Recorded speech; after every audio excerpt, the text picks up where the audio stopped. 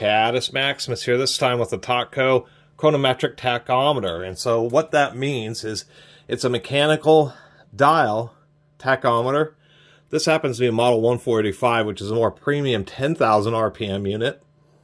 2 dials, so the big dial goes around once, the little dial will go up to 1, that's 1,000 RPM. That means if this only goes up to the 1 here, that's 100 RPM. And there's actually, if you look, there's 20 divisions, so each major division would be 10 RPM, 5 RPM for a minor division, so surprisingly good resolution. You don't run into these very often, even Totco products. Totco, I believe, is still around. They really cater to the oil and gas industry, making various gauges. And so, a long time ago, I don't know when this was made, maybe 50 years ago, they had some other tools. It was, surprisingly enough, made in LA, Los Angeles. This, I'm surprised, it's a whole complete set, except for right here, there was a 3-inch extension rod, and that's the only thing that this whole setup is missing. Otherwise, we have 3 different accessories here. This is a surface wheel. This diameter, which is about 2 inches, is specifically calibrated, so what you do is you put on the surface wheel, put it on the edge of something, and what it's telling you is the feet a minute is RPM divided by 2. So if you ran this unit, use this surface wheel, it told you 1,000, you would simply divide the 1,000 by 2, and you know that something was traveling at 500 feet a minute. Which, of course, this being a 10,000 RPM unit can mean it can measure a maximum of 5,000 feet a minute, which would be something almost 60 miles an hour. I think it's like 57 miles an hour. And then we just have one rubber fitting. These are little machined aluminum bits, so I could certainly have another rod made. And then we have a cone rod and so that's what I'm going to use. Well, first I'll show you how it works.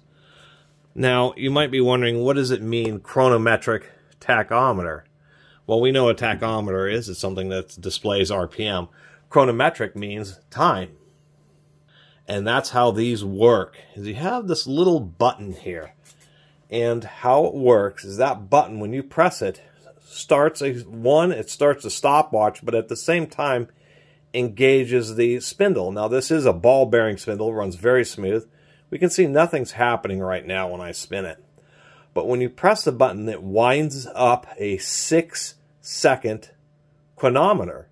And so what it's doing is it engages the clutch, starts the 6-second chronometer. So you want to have this already connected to whatever you're measuring and spinning.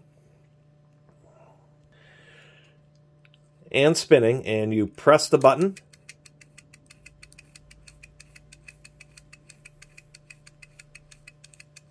And it engages the clutch for 6 seconds. And then the needle just starts counting up, just like a dial indicator or something, or any other kind of just counting needle. But then the clutch disengages, and so whatever you're left with is the RPM. So all it's doing is counting the absolute number of rotations over a 6-second time period, with the clutch being engaged and disengaged automatically through an internal clock mechanism. This is all, I'm sure it's pretty complicated inside, especially with 2 dials and the clock and clutch mechanism. Should go without saying that something like this, that is a glass lens, much harder to scratch. And just thought it was a neat old tool. So it zeros every time you press the button. So what I'm going to try to do here, and it's a video I'm going to make soon here, which is this old Black & Decker that I paid $5 for. This is a 1/2-inch hole gun, 600 RPM, made in the 90s. This is the last of the professional grade Black & Decker branded drills before they went with DeWalt. But we'll go ahead and see if if it's off. We don't know if it's the unit or the drill, but what you do is you run the drill.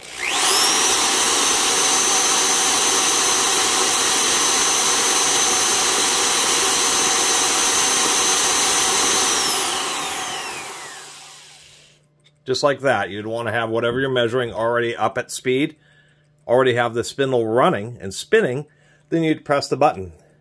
And what we can see here is we got a real exact reading of exactly 620 RPM. Proving that we're in the ballpark, both for the gauge and for the label advertised RPM of the drill. Now this is broken in. Brushes are running a little bit more smoothly, so it could be that this is running. I'm also have it connected to a true like 119, 120 volts. But I've tested this a few times and it seems to be pretty well spot on. So anyway, this thought it was a neat little unit. And just a cool, complicated little device. I like on the instructions down here at the bottom, it says, you know, FAP or lubricated ball bearings. Further lubrication is not necessary. Repairs should only be made by experienced repairmen or sent direct to the factory. They're not just saying no user serviceable parts inside. They're just saying it's complicated. Decided to pop it open. Those screws were pretty tight. Not exactly sure how it works, but we can see that there's just a whole bunch of gears and parts in multiple levels and layers. There's it's like a worm drive connecting to this little gear set. We have a larger gear there. We have, you know, various springs. And then when we push this button, it's actually on this upper bar part. So when we activate it, it ticks for its 6 seconds, and then that part stops, and that's apparently what stops the clutch. So I have no idea exactly how this whole mechanism works, but we can see, maybe, you know, it's not a Swiss watch or anything, but it's certainly a pretty complicated little unit. And one other thing I was noticing on this, and I just want to point this out here, is I'm going to run this drill forward.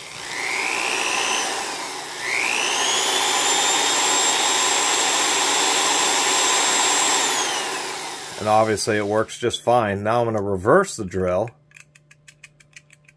Well, supposed to have it spinning before you hit the button. Now I'm going to reverse the drill. We're going the other way.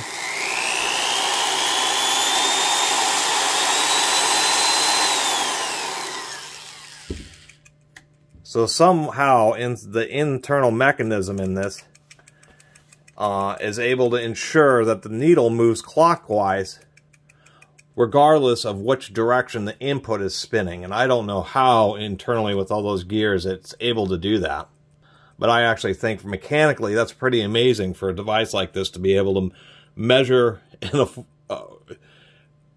both forward and reverse. It almost seemed like when the drill's running in reverse, this is spinning this way. When the drill's running forward, this is spinning this way. So it almost seemed like there's a touch of a delay, like some kind of mechanism knows that it is spinning the non-normal direction. But nonetheless, I thought that was like probably one of the most amazing features of this thing is the fact that it can measure either left or right. And the only thing they really mention in the manual is when you're measuring, you want to hold this still. You don't want to be tilting it or moving it around because of the clock mechanism that's in there. When you're measuring, you just want to have it absolutely steady. So anyway, I just thought that was an amazing little device, a little 10,000 RPM mechanical tachometer, mechanical dial tachometer from Totco. And just wanted to share it with you all. Anyway, really appreciate everybody who's been supporting the channel. We'll see you next time.